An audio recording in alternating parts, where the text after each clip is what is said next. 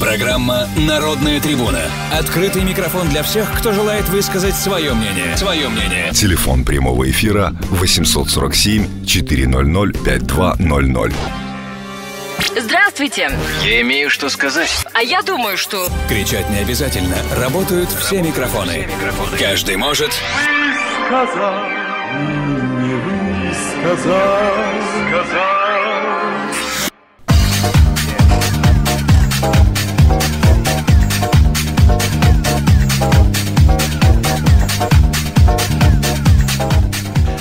Итак, уважаемые дамы и господа, в эфире «Народная трибуна». Сегодня я и ведущий Анатолий Червец, со мной в студии наш уже, скажем так, постоянный гость, человек, которого мы очень хорошо знаем. Это полковник спецназа американской армии, это кандидат в Конгресс Соединенных Штатов Америки от 9-го округа, Саргис Сангари. Hello, how are you? Wonderful. It's good to be here, especially on this Veterans Day. I want to say thank you for all the veterans who have served out there over so many years, various different conflicts. God bless them. And we keep them in our prayers, especially their families, because yes, their families are the ones who actually sacrifice more than the veteran does at the end. Well, I mentioned that you spent quite a while with U.S. Army, so happy Veterans Day to you, and thank you for your service. Thank you. It really is very, very important day. I mean, it really is, because regardless of whether it's veterans of World War II, whether it's any other wars as recent as war in Iraq, they're veterans that sacrificed their lives, and everything is just so we can sleep normally at night, I guess, so we don't have to worry about situation that a lot of people were caught in during the especially World War II. Anyway, so the elections are over, and I mean, we know what happened, but you tell us, what is your perspective on that? Well, 3 November is over, so that was the day the elections took place, in a long road for us.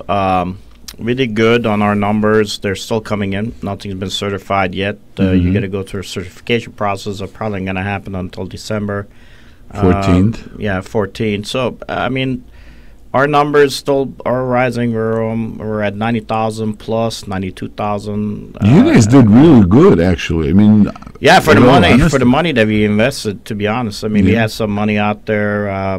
43,000 looks like what we got in donations. We put 11,000 out of our own pockets into it. We did have some other helps that we call in-kind donations. I know that very special thanks to Felix Frederickberg for actually helping us to be on these programs so we could talk to folks. Again, he's the one who sponsored, helped with some of the sponsor of the program. So я считаю, это очень важно перевести.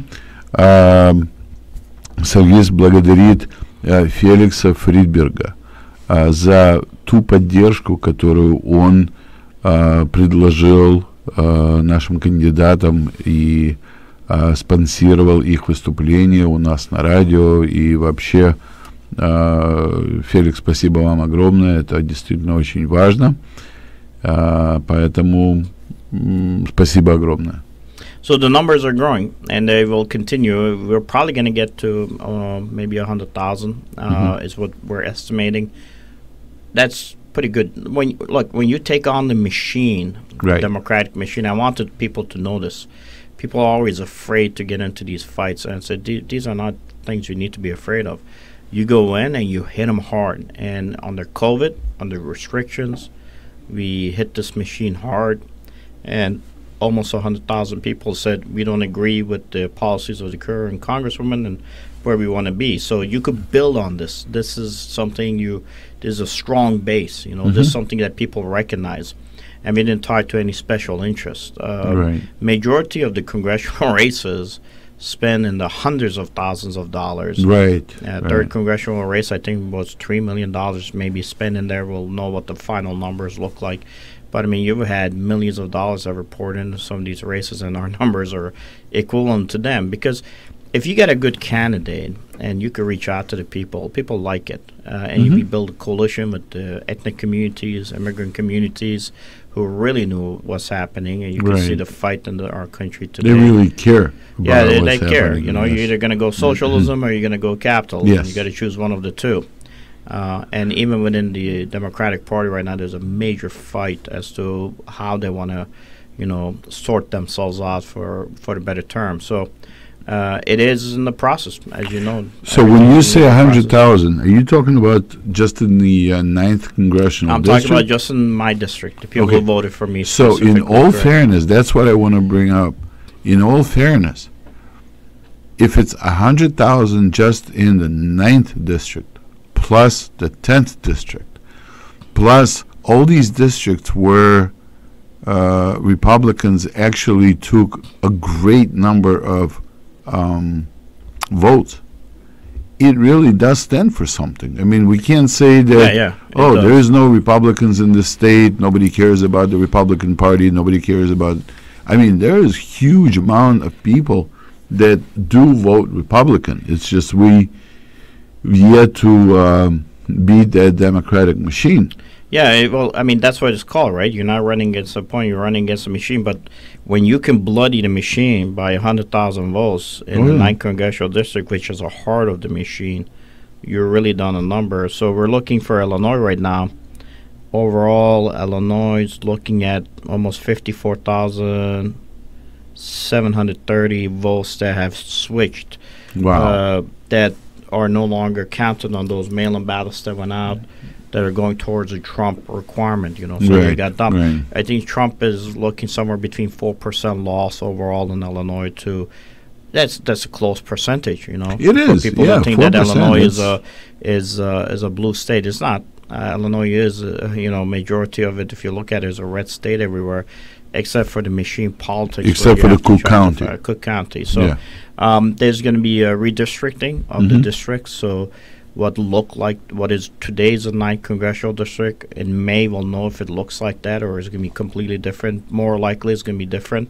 Based on the recent census. 2010 census, and depending on what happens internally, there's a fight between the House Speaker, Madigan, and the governor, because of course his tax didn't pass, which God bless. Thank God that fair tax did not pass, otherwise we've been in a worse position. They're fighting. Madigan wants to redraw it the way he would like to, but the governor might bring a third party in to maybe give it a more of a fair draw. However it does, it is possible that some folks that are sitting in the tent today may actually all the Cook County fall into a future 9th, and 9th might look different. But these are all in discussion. We'll find out what it looks like in May once they rule on it. We still don't know who the president is going to be at the end of the day. Exactly. I know we have a president-elect, but it still has to go through the court cases. Absolutely. Which there's a lot of challenges, and there are some challenges that are going to be, because Illinois is also part of that large challenge that was put out because of the fact that you have this computer programming that was used specifically for these ballots, mail-in ballots. And we found out that it had a lot of issues in September of this. Do we have anybody working on those cases?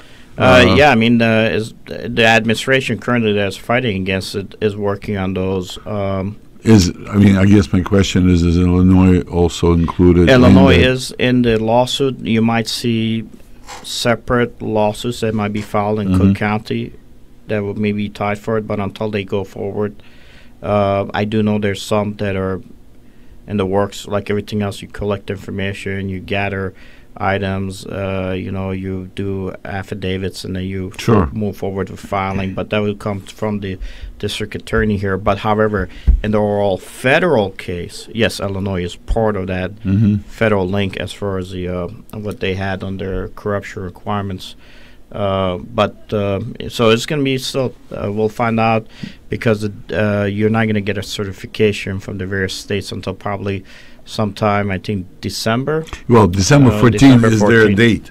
I mean, Yes. that's the final date. Correct. It has to be certified anytime before that. So. And that's all that matters. I mean, news programs can come out and make declarations. Like Dick Durbin declared himself a winner with 1% of the vote being shown.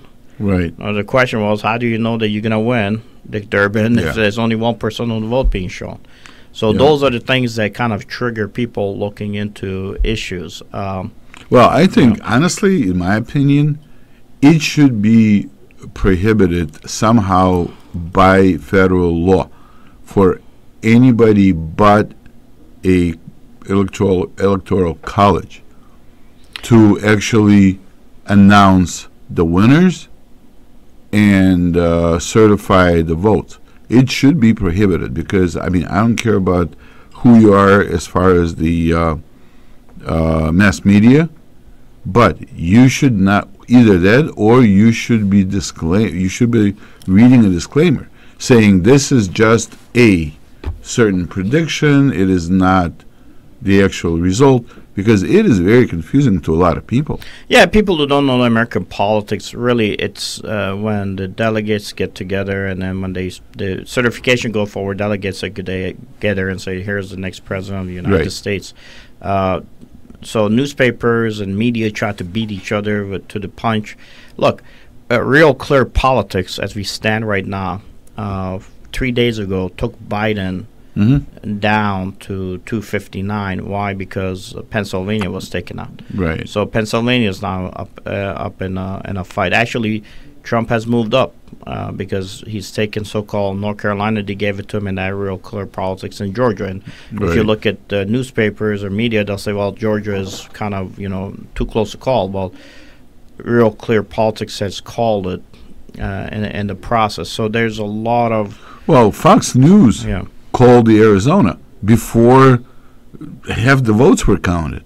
So I don't care what kind of model you got. You cannot call these. You can't. California was called before one of the media outlets called California before the polls were closed. Right. So you could call it before the polls closed. The question is, how do you know this? And I think the American electoral system sometimes confuses folks. Even my opponent, before all the votes were counted, had gone ahead and declared herself winner, but at least she waited to get to the 90% of what she thought, rather than 1% what Durbin was calling his at the Senate race. But I think next time if I do run, I'm gonna call my race a week before the election. Well, I'm gonna say I won. But you know what? It just goes to show the arrogance of Dick Durbin. I mean, it's time to go. I mean, when you're that arrogant, when you call yourself with 1% of the votes, and you call yourself, that's arrogance. Well, it's not arrogant. It shows lack of understanding, too, because what you do is then people say, well, do you know something that we don't know? And that right away, everybody starts looking at you, Right. So if you want to say, hey, look at me, guess what? Illinois now gets tossed into that lawsuit. Yeah. Maybe if he hadn't jumped out, Illinois would not have been, put into that lawsuit process. But there's a lot of Illinois is land of lawsuits. Come on. You're gonna see some of these cases coming down, and some of them are very valid on the issues. And then we'll see what the administration does. Really, it's got to go through a legal process. You kind of compressed how you go through this legal process. Yeah, but you mentioned state or district attorney. And we don't have a prayer with the district attorney. Well, these are some of them. Look, if you look at it at the higher level, from these are the Trump appointee folks. They'll do a pretty decent job, depending on the district that falls into it.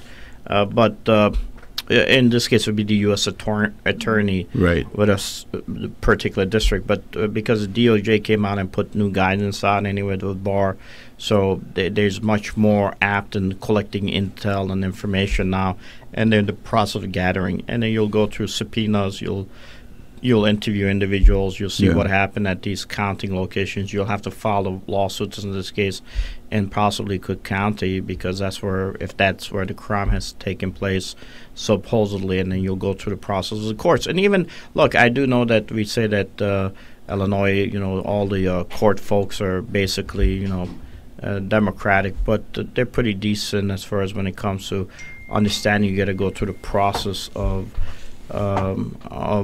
going through the discovery. And in the discovery, everything's open. So people want to stay.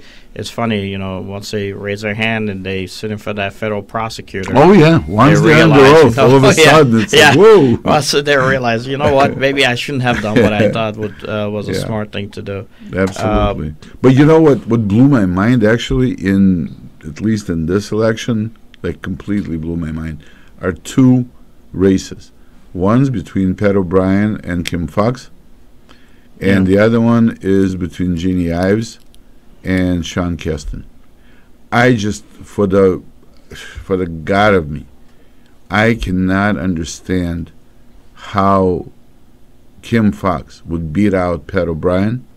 I mean, I don't care how much money she makes or she has to spend, but she's an incumbent.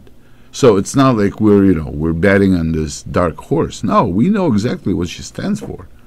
Look, the problem is, again, it goes back to the whole thing. Where are these votes coming from? And I think these ballots that were mailed out in mass, Nevada was awful at it. Everybody was getting it. And the program that they're using, to read is a program that was used in the South Korea elections and Ukraine elections. And in both cases, there were glitches in it. Now, the program itself is the Dominion program is a program that initially came out of the Clinton Foundation in support of promoting democracies overseas. So you get a software that is glitching, is really a Clinton Foundation software. Yeah, but it's glitching only certain way, though, certain direction. Well, they had a briefing on it. They had a briefing, actually. I have the briefing in front of me. The briefing was from the given in September 24, 2020 with the Center of Security Policy. And the problem here is when they briefed, they said, listen, like in South Korea, because I was there doing an assessment in December of last year, we knew something was wrong. We wanted to know, how's it possible Moon's going to win an election? Well, Moon won an election overwhelmingly. And they realized when they did the study that there's 1.5 million votes out there that were part of supposedly this glitched programming. Because it's really tied to the mail-in ballots that went there too. So when they briefed it in D.C. in September of last year, the Federal Election Commission was supposed to take certain steps to alleviate some of these issues. Well, guess what? Nothing has happened. Again, we go back to the bureaucracies. And for us, the problem we have in Illinois, and our worry is, and we want to make sure that at least the process is cleaned up to make sure that if there's an audit, that audit should take place to make sure everything's accounted for correctly, is because, look, they signed a contract for a 10-year contract for this program. So if you have a program that is flawed, it fails certain requirements. As an example, if I get 5 votes, 1 gets dropped, or out of those 5 votes, 2 go to my opponent. And it's been shown that you could actually program it to allow that to happen if you don't manage it or maintain it secured well. Then you end up in a case where right now, of course, is the redrawing of the district because census year. So you bought a program that is going to take you to the next census. And if it's ever going to be like this, then people are going to say, well, why am I going to run in Illinois? Because they won't have a, they'll be uncomfortable because they're going to say, if I'm going to run, kill myself, and then you're going to have a program that is a single source contract rather than multiple contracts being looked at, something that the FEC has and the Federal Election Commission hasn't fixed, and you want me to run to do what? At the end, for a glitch program to be able to take and give basically votes to the other guy. So I think this is where we have to work on the fairness of the... Who's supposed to be looking into it? Who? Republicans are not looking into it. Well, I mean, so who's looking into again, it goes back to the Federal Election Commission was Yeah. supposed to be the main controller, but you have to have both parties to have Right. So said, at this take a look point, at it. we know that the Election Commission, the Federal Election Commission, doesn't want any part of oversight. They just don't. So now, why? Because it's going in a certain direction.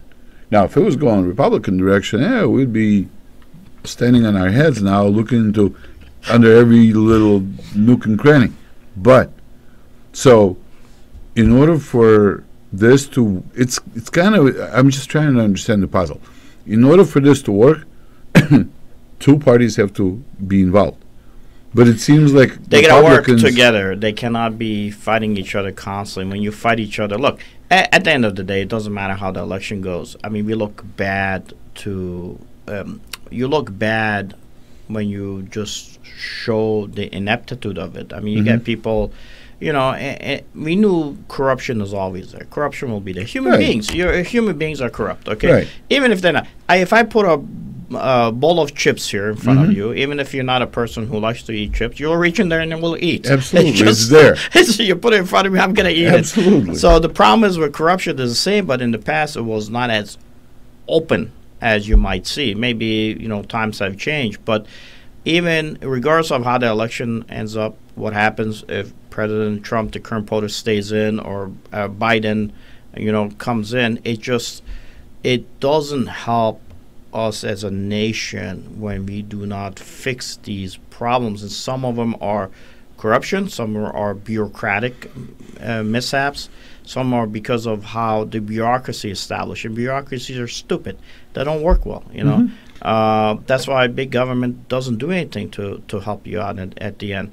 With that said, previously, I'm sorry to interrupt, but previously, it was almost predictable the next party in power.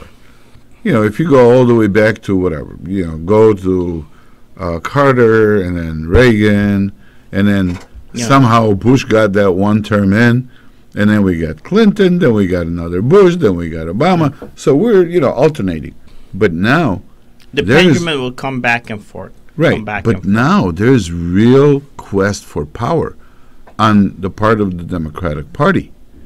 And it seems like that quest for power is ruling everything that is going on otherwise. Well, if the quest will become a single party rule, right. And if you do that, you destroy the two-party balance. Yes. The problem becomes when you do that, you become a single party. And once you have a single party, you have a dictatorship regardless of how it is. So, and if you break that system, that mechanism of the two parties that you had, then you literally have to restructure everything. And I don't think we want to get there. I think that's where the issue is. The worry is that, you know, you can have people that will come in and radically change how our governmental system is. Look, if you imagine, you know, you run in Illinois, and you run and you lose. You run, you lose. You run, you lose. You run, you lose. It really becomes a single party. And if you take Illinois and you duplicate it over the entire country, then you can have one party always going to push but will lose, and the main party will hold everything.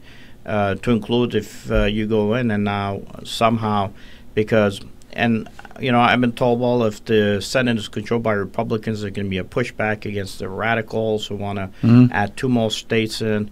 You know, senators will cop deals. They'll make deals with even the other side. Not only that, you know, if we have two new senators, well, you're going to have four. If you add in two new states, you can have four, and those are constantly going to be I'm talking about even Democratic today. We won senators. We hold the Senate. For example, let's say we win the Georgia both runoffs. We hold the Senate, but we got two more senators onto the, because we lost a couple and we got two new ones on. Okay, now my point is, where's the guarantee that those two are going to run with the Republican Party, not going to become flakes, not going to become McCain's, not going to become Romney's, not going to become Murkowski's. There's no, so having 2-3 votes advantage really is not that much guaranteed. No, it's not, because, look, I'll give you an example. Bernie Sanders has ran for presidency. He's loved by a lot of people across the country who like his ideas. But Bernie Sanders has not been able to take his ideas and operationalize them in the Senate. Right. So he's begging to see somebody from his party become the president so he can be put in the administration, because he knows in the administration he's willing to throw all those people away. Yeah. All those people who love him and say, thank you, I'm done. Thank you for loving me. I'm in the administration. He's literally willing to throw away his seat in the Senate, because he knows when you're in the administration, now you can affect things. Right. So those senators that might be Republicans too that are in, they're going to realize, well, you know what, I got to make deals with the administration if I'm going to, you know, get votes for my particular district. Now, that's part of politics, policy, but what I'm trying to say to folks, so they have to understand this, is that it's no guarantee that if you have a Republican-held, Senate, that Senate may not sign off on some, bills or requirements and changes that you want. Because I got to tell you, if let's say you have 2 Republicans only, that you have the majority in the Senate, tomorrow you see how people were out there burning and looting the streets. The same people will show up at your doorstep and say, you have to allow, this state and that state to become, part of, or this district in Puerto Rico, because if not, you're racist. And then they'll be hounding you forever, and then eventually they'll break you in that way, possibly. So those are all the issues that you got to consider when you talk about this. I like to see, I still believe that a 2-party system does work, but unfortunately, when you push it so far when one of the parties to the left, if it doesn't clean itself out, and I don't think you'll ever have any moderate Democrats, if you never clean it out, then you'll be where Illinois is. See, that's the problem. All the old timers are gonna naturally eventually they'll die. Right. they don't get voted out. Democrats don't get rid of their own. I didn't want to be that graphic, but eventually they'll move out. No, they do. I mean, they stay in office until they die. In the Middle East, I said, in the Middle East, we would have people die in office. Their son and daughter would be promoted, and we would have to clap for them, say, wow, the next person in the leadership. Over there, we call them dictators. Queen's dead, long live the Queen. Yeah, over here, we put honorable in front of their name and call them congresswomen or senators. At least in the Senate, they turn over a little bit more than they do. The more I look at the hearings, the more I say to myself, you know what? I mean, I think I could find more sane people at the nursing home than there are in Congress. Seriously. They probably would make better decisions because they've actually lived through something. They would actually understand what you're telling them. I mean, I'm looking at Pat Leahy, and this guy does not strike me as playing with a full deck of cards. He's, 87, 88 years old? I mean, come on. Look, there comes a time Feinstein, where all, 87? You get older, the faculties aren't so much there, the staffers run everything. Right, exactly. And unfortunately, we don't want to be there. But that's why I hope to see more younger folks run for office. And really, today's message for me was, and I know we've talked about all these issues, but it's really, I want to see, first of all, I want to thank the community for absolutely doing an outstanding job of supporting me. Thank you. I mean, we went against a juggernaut of the machine, and look what we did. Even now, with everything that you see is happening, we scored numbers against them that I don't think they even imagined. Oh, absolutely. Score with the amounts of dollars that we spent. I couldn't believe the numbers I was looking at. But honestly, we've done well, and this is something we could build upon. And I want to see the younger folks come in, learn from what we learned, and work with us. There's elections around the corner on 6th April.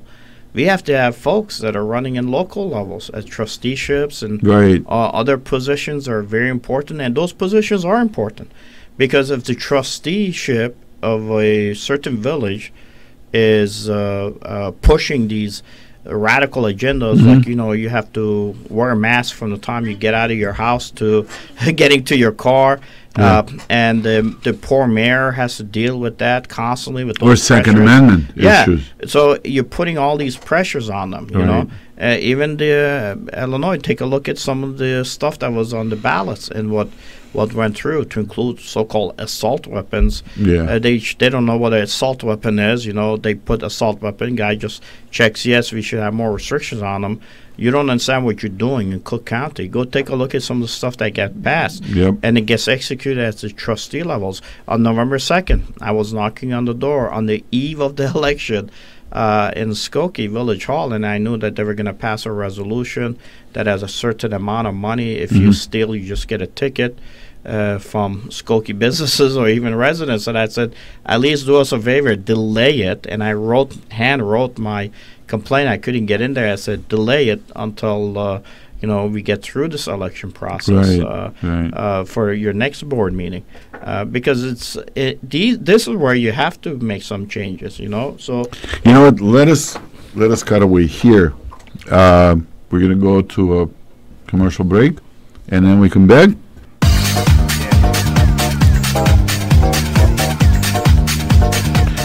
Итак, уважаемые дамы и господа, мы возвращаемся на Народную трибуну. Сегодня в студии я, Анатолий, Червец.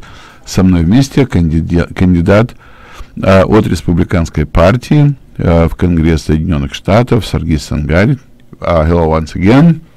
And Sargis пришел с таким довольно важным сообщением, поэтому, пожалуйста, послушайте.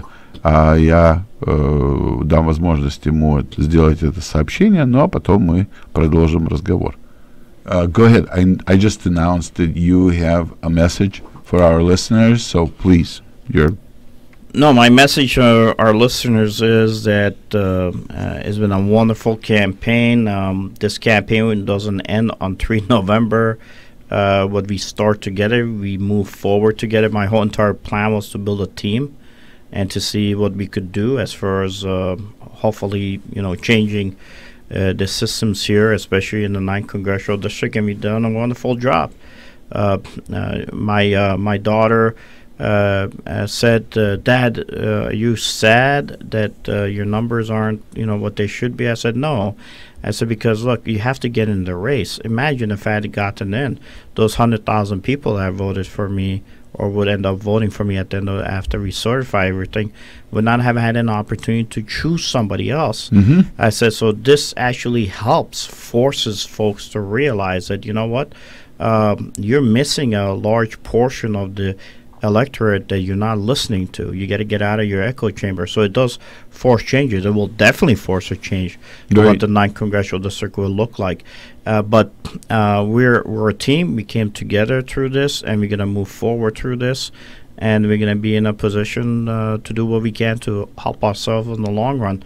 There's still future elections. There's immediate ones in January and future ones 2 years down the line. So they're not that far off. And we don't even know how this election is going to turn out yet. So I want to thank everybody who voted specifically. God bless you for voting. I want to thank everybody who supported us. I want to thank everybody who put yard signs in their yard for us. I want to thank everybody who actually did whatever they could. We had individuals who were not even citizens, but they were brand new to the country, and they did whatever they could to get the message out to their friends about our race and the importance of why we should be voted in. And that helped a lot of folks on the undercards across the board. It has given us a new life, and I've had individuals who hadn't voted in 37 years in this country and voted for the first time for me. I had 20,000 voters for the first time they ever cast their ballot. They cast that's awesome. For me in a democratically held state that's been under at least Cook County for 75 years in the control of Democrats. So we have made enormous changes. We've kicked the door down, and that we're moving through that breach, as we say. So God bless you for everything you did. Thank you for getting me to this point. I was just a guy in the suit. I was there to represent you as we move forward, and we are going to still continue to build on this. So if you want to help us to build on this coalition, you can still reach out to us on www.votesangari.com, www.votesangari.com. Text us, send us your email information, and this is not over yet. So we continue to move forward. Let me translate this because it's a really important message. Итак, дорогие друзья, для тех, кто, может быть, не понял или не успел проследить за тем, что говорил наш гость, во-первых, наш гость от всего сердца поблагодарил всех тех, которые его поддержали, которые за него проголосовали, особенно в 9-м округе, поблагодарил за ту финансовую поддержку, за моральную поддержку. И такая приятная очень новость. В этот раз за нашего гостя проголосовали 20 тысяч людей, которые никогда в жизни до этого не голосовали. Хотя жили здесь, имели право голоса, но вот так получилось, что мы действительно, наверное, как-то разбудили в этих людях желание голосовать, желание что-то изменить, поэтому наш гость с удовольствием баллотировался от нашего округа. Еще раз спасибо огромное, дай Бог вам здоровья, и на этом выборы не заканчиваются, потому что у нас еще будут выборы в январе, в апреле, в местные точки власти, и через 2 года будут опять же промежуточные выборы. Поэтому, если у вас есть какие-то вопросы, держите связь с офисом нашего гостя www.votesangari.com www.votesangari.com.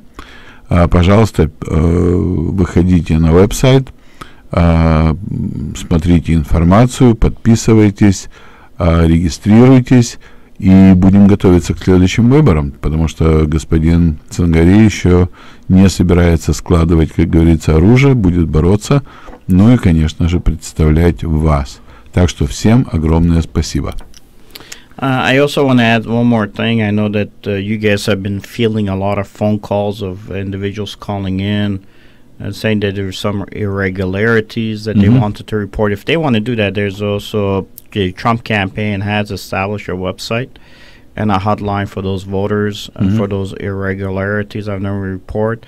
And they could go to a hotline is 888-630-1776. Just like the year 888-630-1776. And then I have also passed on a website that they had requested here. So I'm sure that should help them. But, we'll see where we end up with all the votes being counted at the end. And we're not done. We are going to come visit you guys in the future, and I sure hope so. Yeah, because I think that if we, all of us, if we keep in touch and if we get things rolling, the people need to understand that 2 years ago we didn't even have a Republican representative from Buffalo Grove or from the 9th district. Yep. Period. There was nothing on the ballot. So it's very important that we continue this, but let me give this information to our listeners. Дорогие друзья, если вы стали свидетелем какого-то интересного происшествия где-нибудь на выборных участках, пожалуйста, есть такая hotline, которую создала администрация президента Трампа. 1-800-630-1776. 1-800-630-1776. Вы можете позвонить на эту hotline, это, естественно, бесплатный звонок, и если вы стали свидетелем какого-то подозрительного, скажем так, действия где-нибудь на избирательных участках, пожалуйста, звоните, это очень важно, давайте показания, скорее, если вы действительно стали свидетелем какого-нибудь непонятного происшествия на избирательном участке, очень важно, чтобы вы дали, не просто позвонили и рассказали, скорее всего, вам предложат составить своего рода протокол, подписать его, чтобы это было официально. И потом, конечно же, будет идти расследование. И, опять же, значит, веб-сайт нашего гостя, это www.votsangari.com. Я пообещал, по крайней мере, от своего имени, я надеюсь, от вашего имени, то, что мы будем поддерживать отношения с нашим гостем, с его офисом, и дай бог, может быть, в следующий раз у нас получится действительно победить нашу соперницу Джен Чайковский. Это очень важно, тем более вы видите, что происходит на избирательных участках, вы видите, что происходит с голосами, которые, ну, вот так пропадают вдруг. So, the message is clear. We need to keep in touch, we really do. And hopefully you'll still come around and... No, definitely. Look, Colonel Sangari doesn't turn into a pumpkin. Colonel Sangari has briefed the previous administration, has briefed the current administration, and will probably brief the following administration, whoever is in the administration. So we don't go away. I don't go away. I can flow between administrations. So, you know. Administrations come and go. They come and go. But we're here. But look, this is important. This is important for your community. You gotta be unified. You cannot be fighting each other over Democrat or Republican. You gotta get that understanding. You gotta unify. You gotta vote as blocks if you can, because administration will come and go. You have to ask the question: what have they done for us? Right. And if they're not doing anything for you, then there's one key thing you gotta do. You gotta get your folks into these positions, either in Congress or at the local levels, and I want to see somebody, maybe a younger generation, come on and say, I want to participate. Instead of going through the process of learning the lessons that we have learned, we'll explain them to you. They say, this is what we learned. Mm-hmm. It's up to you what you do with it. Right. And if you want help, we'll help you to the best of our ability, because your community helped us. And if you could get your folks into these positions, in the mayoral seats, everything else, it also makes our life easier. Right. You know, if like I said, I had a mayor of Lincolnwood came sat with me. He wanted help. I've been able to help him, and I will still help him even after, after this race. And I've already given him links that the current congressman could have given him, as far as where you could go grants and support from the federal level. I mean, simple stuff. These are not difficult. So we'll work with the business community. I want to work with your business community to develop the strength that we need to keep ourselves. Because at the end, administrations come and go. It doesn't matter. It's not about Republican, Democrat. It's about what can we do to help our community and keep our community in this state. And if we don't do what we can do to keep ourselves safe, our community, then your kids and your daughters are going to be facing a really ugly future. Absolutely. And, is on our necks if we pass that on to them. So I'm here. I'm hoping that we hear from younger members of your community that say we want to run and come and meet with us, and we will do our best to help them out. To very move interesting. forward. Too bad I'm not any younger, but You're young. You're me too, of course. No, I got enough problems of my own. No, but it's. You know what? It's kind of interesting because it's a huge Russian-speaking community. Huge. You should have a person at the table and to speak on your behalf. I'm thinking of in Minnesota, Ilhan Omar, Somali, right? And yet they have enough people there. I don't think they have more than what we have in Russians here. No, you got a large Russian community and you have no representation. Absolutely. Colonel Sangari can represent for you on your behalf, but there you go. It would be better if you have somebody from your community that could represent you. But see, the problem is it's so spread out. That's where the problem is. This is how important it is to, on one hand, to congregate. It is important to segregate, but it's also important to congregate, because this way you can vote as a block rather than be all over the place.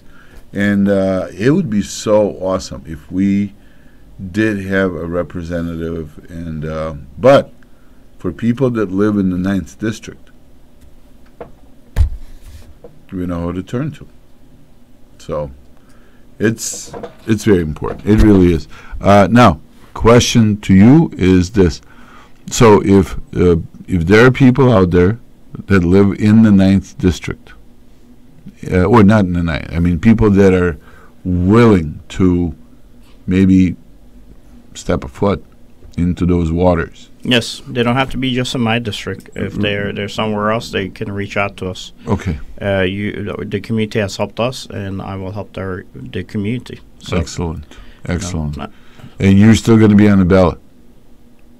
When? In the election, next elections. You better be. What do you mean? What are you laughing about? You remember you said administrations come and go, but we're here.